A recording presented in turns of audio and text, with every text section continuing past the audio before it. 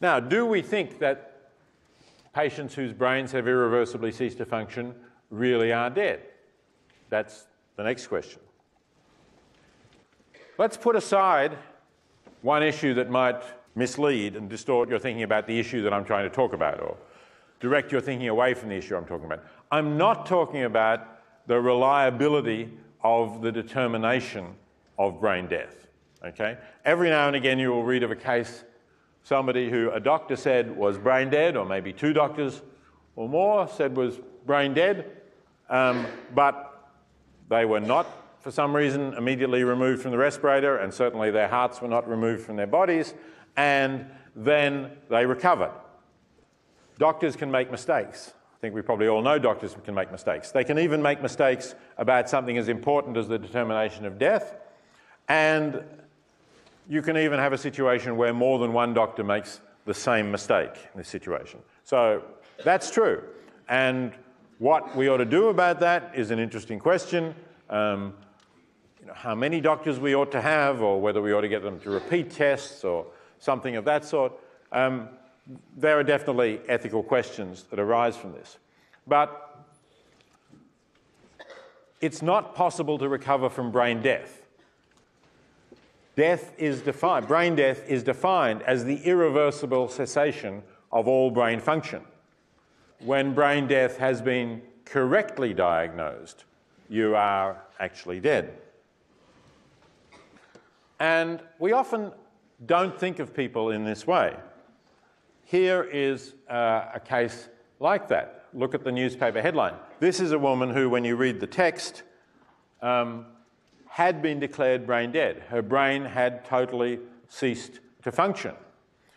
But her bodily functions were being maintained because she was pregnant. And her husband and the father of the child said that he wanted her bodily functions to be maintained so that the child could develop a little further. The child at the time was too premature to be delivered, so that the child could develop to a point where a C-section could be performed and the baby could be born healthy, which is what happened. And this is by no means the only case of this kind. There have been several cases of pregnant women who have been declared brain dead, but their bodily functions have been kept going, sometimes for as long as 3 months, so that a healthy baby could be born. Now, one thing about this is look at the newspaper headline. So say when you read the text of the article clearly says that her brain function had ceased last month. But it also says she'd been kept alive with a respirator. Well, if we believe in the definition of brain death, if her brain function had ceased, and there's no reason that this was irreversible, she didn't recover, although the baby was delivered, then she's not actually alive. She's not being kept alive. Her bodily functions are being maintained, but if you use language properly and you accept the definition of death in terms of brain death, she is dead. So you can't say she's being kept alive. What that suggests is that in some way we don't quite believe this definition of death. And that's not really very surprising when you think of these cases, right? You think of what's going on and you compare it with the standard definition of death and with the idea that John Cleese has in the Dead Parrot sketch, it's a stiff, right? So this woman she was breathing with a respirator, admittedly. Her blood was circulating, her heart was beating, her body was warm, it was soft to the touch. It was not rigor mortis was not setting in, and she had a viable fetus inside her which continued to grow. So the placenta was functioning, the fetus was being fed. She, of course, was being fed through a tube so that she was being nourished. It's very hard to think of a person like that as dead. And it's not surprising that we find popular newspaper accounts using language like this, saying she's being kept alive. So is there a reason for thinking that she is dead, despite all that's going on, that such patients are dead? Why do we think that? Why do we think that if the brain in particular if the whole brain, which is the definition of death, has ceased to function, why do we think that that makes you dead? And incidentally, the definition of death, the legal definition, as you saw a moment ago with the Uniform Determination of Death Act, is that all brain functions have irreversibly ceased. It's now been shown in some research that in patients who are declared brain dead, there is some brain functions often continue. The brain obviously has the function of the nervous system and of brain cells, that kind of electrical activity that you're familiar with, and that's probably what you think of as the brain's function. But the brain has other functions too, including producing hormones. So it's been shown that in some people where there is no electrical activity in the brain, hormones may still continue to be produced. Now, there are other parts, other bodily organs that produce hormones as well, of course. Does that matter? Is it important that they stop as well before somebody is brain dead? Why? Why would we think that whether the brain is producing hormones matters or not? That's another puzzle about this situation. So, why does anybody think that the death of the whole brain means that you're dead? There are three views that are worth considering here, and the death of the whole brain view is the middle one of these three views. So on the one hand, you have this traditional view, the one I gave you in the Law Dictionary, irreversible cessation of heartbeat and circulation.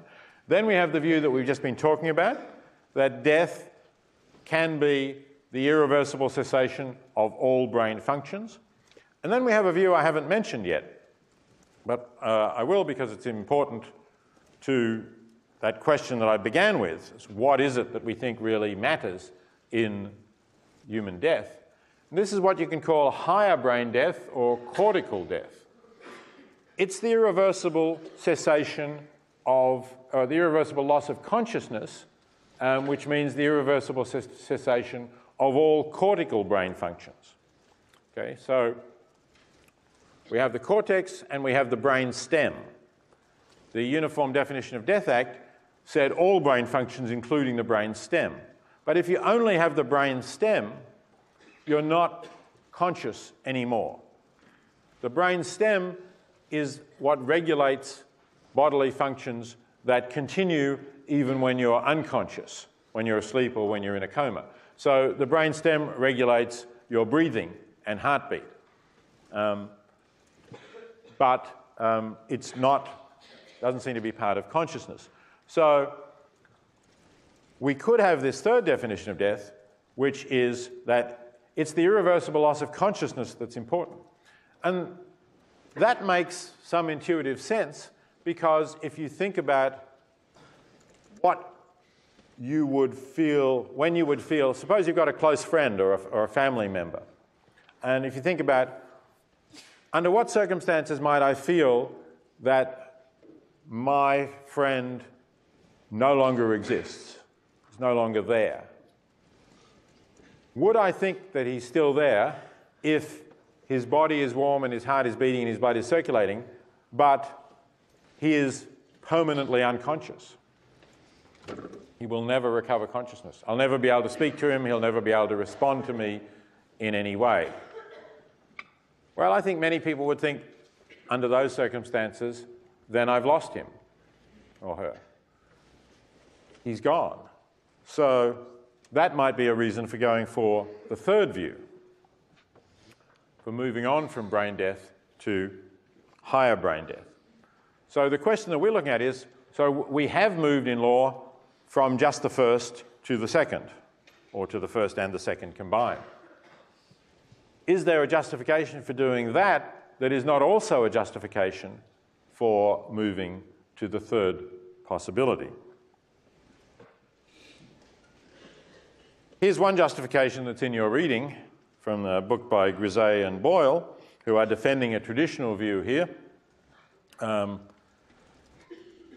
They're Catholic theologians, moral philosophers, and they are defending the notion of brain death, and they are saying death is the irreversible loss of integrated organic function. And they're saying the role of the brain is to produce that kind of integrated organic function, and once the whole brain ceases to function, then the dynamic equilibrium, as they call it, is lost. Decomposition of the body begins. Essentially, you start to rot, and surely then you're dead.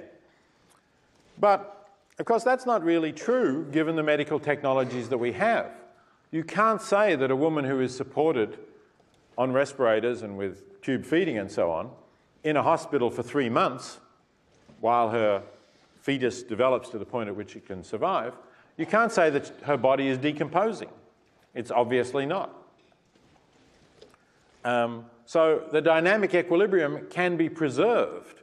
Yes, it's being preserved artificially, but that doesn't matter. We don't think people are dead because some of their functions are being supported artificially. So it doesn't seem to be true that the death of the whole brain is the irreversible loss of integrated organic functioning. And here's another case that I think makes that view implausible. This is a condition called locked-in syndrome, which in a way is sort of the mirror image of brain death, because what you have is no ability to move your body, but you have consciousness. And here's a patient called Eric. He has no control over his body except over his eyes because of an injury, so he can only communicate by moving his eyes. Now, he's got, in fact, a brain stem. He's not on a respirator, as you can see, so his brain stem is functioning. But just imagine, a thought experiment, just imagine that his brain stem began to fail while his consciousness was still continuing, while the other parts of his brain were still continuing. And imagine that we have the technology to replace the brain stem, or to replace the functions of the brain stem, as we do. Put him on a respirator, get him breathing, give him tube feeding, and whatever else it needs. If his remaining consciousness, right, you would then say the integrative functions of the brain have been lost. His brain stem is not integrating the body. And it's only being provided artificially. But he's conscious and he's able to communicate with us still, let's say, by moving his eyes. Nobody's going to say he's dead. He's able to answer questions by eye blinks. Can't possibly say he's dead. So the fact that integrated functioning is being supported only artificially cannot be a reason for thinking that someone is dead. That just doesn't seem to be a possible view in the face of this possibility. So it's hard to support the definition of death in terms of death of the whole brain.